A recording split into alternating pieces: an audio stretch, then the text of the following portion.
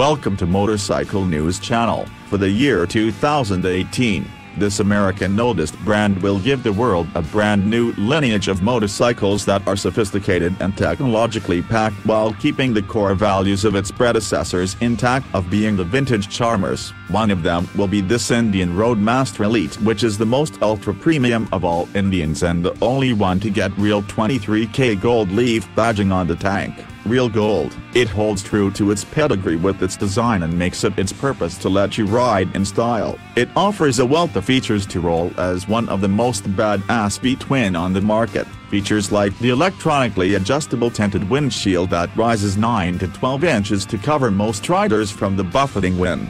Talking of comfort, you can even lock and unlock the bags with the remote, which also acts as a keyless ignition, an automatic trunk release for you, and a start-stop button. Fancy stuff. Designed from the ground up, the Thunderstroke 111 engines used in the Chieftain makes way here too, with its 1811cc 490 V-twin capable of belting out 73 bhp of power and 119 pounds-feet of torque, enough to work to tear apart the tarmac and accelerate without breaking a sweat in every situation. This 2018 Indian Roadmaster Elite comes with a price tag of $36,999. That is a whopping $8,000 more from the standard Roadmaster.